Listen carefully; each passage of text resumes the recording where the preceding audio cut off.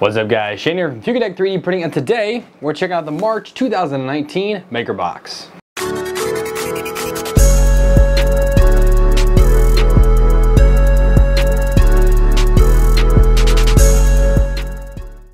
Welcome back guys. So again, this is the March 2019, this is the Everything Maker Box. They have three tiers. They have the Basic, they have the Explorer box, and then they have the Everything box. So the Basic is going to be just 4 colors of PLA from the same manufacturer. The Explorer box is going to be more of the traditional old school maker box. It's going to have hard to print things. You're going to require chambers. It could require a hard nozzle, lots of different things, flexibles, PETGs, carbon fibers. Again, lots of different things could be in there, and that's cool. And then the Everything box is the Basic and the Explorer box together as one. So let's take a look what came inside, and let's take a look at the prints. So we have some new candy, Sweethearts Chewy. Candy's kind of a funny 3D printing thing that they put in all the different boxes, things like that. And this is something new. There is a Maker Box pin. So I also recently saw this in the Mondo box, so it was very interesting to see that. So they threw that in there. We got a Polyalchemy sticker, which means Polyalchemy stuff in there. Polymaker sticker. Here they give you the discount code. So if you are a subscriber to MakerBox, they give you a monthly discount code to get you into a website, and there's upwards of like 25 and like 40% off sometimes on like filament. And then once a couple months go by, the owners of MakerBox actually put together a huge sale of all the leftover filament, like, because sometimes they overbuy certain filaments and just didn't actually use as much as they thought they were going to, so they have extra rolls left over, and you can score some of it up to like 5 pound or 5 kilo rolls, huge rolls sometimes, at a pretty good discount. So you do have that. And then 3D Geeks, they give you a premium license for 3D Geeks, which I don't know what that is. Auto app to explore new 3D models for your 3D printer. Never heard of it before, but I'll have to check it out. Alright, so we talked about all that. Now let's go ahead through the different sections of the box. So first, we're going to do the Basic box. Let's go over how those prints look. Alright, so these are going to be pretty hard to film, but these are from the MakerBox Easy Box. And these are Polyalchemy Elixir PLAs, and they are super duper shiny. Now in the December box, I think it was, we got to see 4 different colors of the Elixir PLA, and here in this box we have another set of 4 of them. So this one is I think this is the Purple Rain, which is a pretty nice light purple color. The thing with the elixirs, you can really see your start and stop retractions. You can see the kind of pimples on there here and there. Most of those can come out, but some of them don't always. And on the bottom, they print really well. It's actually a really nice filament. It turns out pretty good. This one was printed on my Anycubic i3 Mega. Right here is probably my favorite. This is the Onyx, and it looks really, really cool. This was printed on my, what was this, the Monoprice i3, a little $80 3D printer.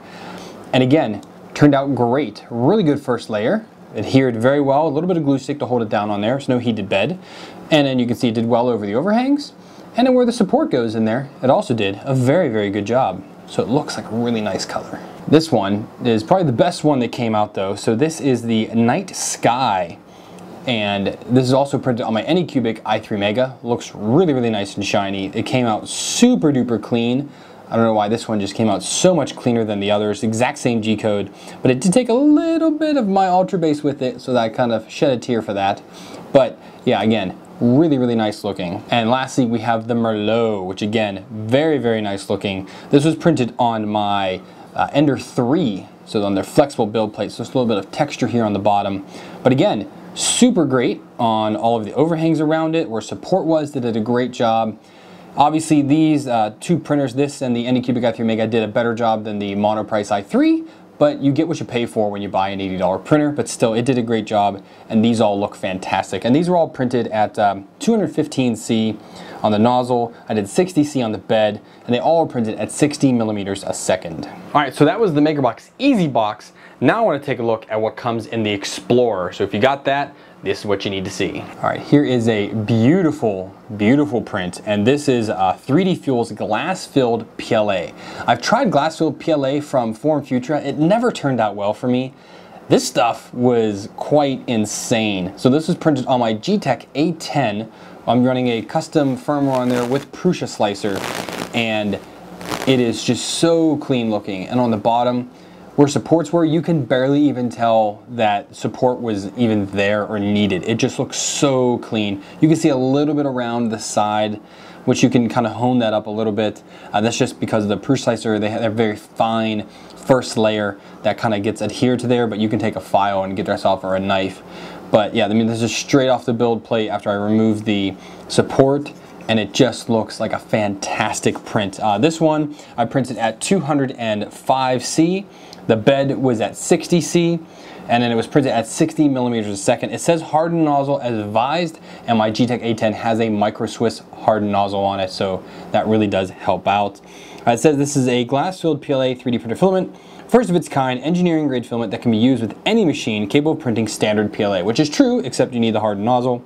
Glass-filled PLA offers similar benefits to standard PLA, such as very low warp, low odor, and no special extruder or heated bed needed. So yeah, awesome print. All right, here we have another Polyalchemy, and this is their FXPLA in Sandstone. And it honestly looks like sandstone. It actually has some of the little dark spots in there like you would see in sandstone. This is a truly awesome print again. This was also printed on my Gtech A10, and it just came out great. I printed it at 210C, 60C on the bed, and my speed again was 60 millimeters a second. This is a PLA blend with fine fibers to give a unique textured effect. No special nozzle or heated bed required for this material. And if we look at the bottom, again, did an excellent job over the supports, where it was on the overhangs. Everything's nice and round, consistent layers. Just a truly awesome filament. All right, here's the filament from Polymaker. This is their PolyMax PETG, which I've never tried before, and it is amazingly shiny. I mean, it really is. This stuff printed like butter. This was printed on my Anycubic i3 Mega, so you can see the shine and kind of a little bit of the texture in there from the Ultra Base. Printed straight on that, no glue stick or anything needed. You can see where the supports were. It did an excellent job with that. And so my settings were, I printed this at 235C, so a little bit hotter for PETG than what I normally print at.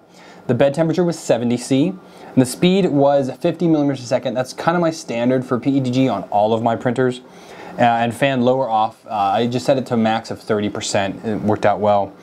So these Polymaker advises BuildTack or PEI. We found that PETG can weld itself to surfaces and advises glue stick as an interface, but on the Ultra Base you really don't need it. But if you are using, yes, PEI, this will rip that just away. There's a whole bunch of information on it on the card. I'm not going to read all of it, but yeah, this was a great print and turned out awesome. All right, and finally we have here from Breathe 3DP. This is their Phoenix Nylon in blue. And you can notice the stringing. Nylon is kind of stringy. So I originally printed this on my Anycubic i3 Mega, but I heard the bubbling, so I went ahead and stopped it, threw it in my food dehydrator for about a day, and then threw it onto the my Prusa MK3 clone, and right onto the BuildTack there. A little bit of, oh, not BuildTack, on PEI sheet with a little bit of glue stick to interlace with it, and it held down great. And I mean, the back, it looks phenomenal. Over where the supports were, it is super round, almost no blemishes except for, again, a little bit of the stringing, a little bit of pimpling down in here, a little hard to see, but it is nylon, so it does have a flex to it.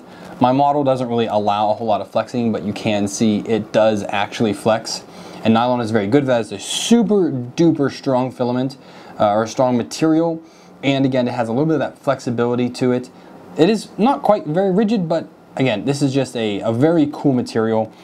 This was printed at 245, so you're going to need an all metal hot end for this because you want to melt your PTFE lining in your nozzle or in your hot end. The bed temperature was at 70C. Again, I used a glue stick to hold it down. I printed this at 60 millimeters a second, and the cooling fan was yes. So I maxed it out on that at 80%. I didn't want to go any higher than that. It tells you here to use either a glue stick or a piece of Fugatech Easy Stick hot sheet. That will hold this very well. This nylon is available in a range of colors, tough when reduced and tough with reduced warpage for easier printing. It definitely was easy to print. I just had to dry it out. All right, so that's the March Maker box. It was a pretty awesome box. Honestly, the filaments were spot on this month, and I'm super happy with the results that I got from all of them. I'm glad to have some more of the Polyalchemy Elixir samples. These are really, really cool colors. You do need to print hotter than a standard PLA though. That's what I found on all of my printers. So 210 to 215. 215 seems to be kind of the sweet spot for most of my machines. And again, I tried printing these on as many different ones as I can. This was printed on 3 different ones just to get them all tested out. But yeah, a great box. I highly recommend for anyone you want to print the Maker box, or if you're looking to get into the Explore Everything box, purchase a Micro Swiss nozzle. I think they're $15. They're definitely well worth it, or 20, something like that. But they do sales all the time. You can even reach out to them saying, hey, I got the Maker box. I'd love to print it, but you know, can you hook me up with a coupon code on the nozzle? Hit them up, see what they say. I've gotten them that way before, and I bought a whole bunch on Black Friday in 2018. So that really helped me out, get them for a bunch more of my machines, so I can print more of those exotic materials on a more variety of machines. That's gonna wrap it up, guys. So if you wanna check out the Maker box, make sure you go down to the video description. There's gonna be a link and a coupon code down there. That'll get you 15% off your first box. You can't get that anywhere else. You can only get 10% through the website, but with my coupon code, it gets you 15% off. And for every 3 people that use that coupon code, I get a free box. This one was free, and my last several months have been free, so I thank all of you who have signed up with that link, and you continue to support my channel. You are awesome, and I thank you for doing that.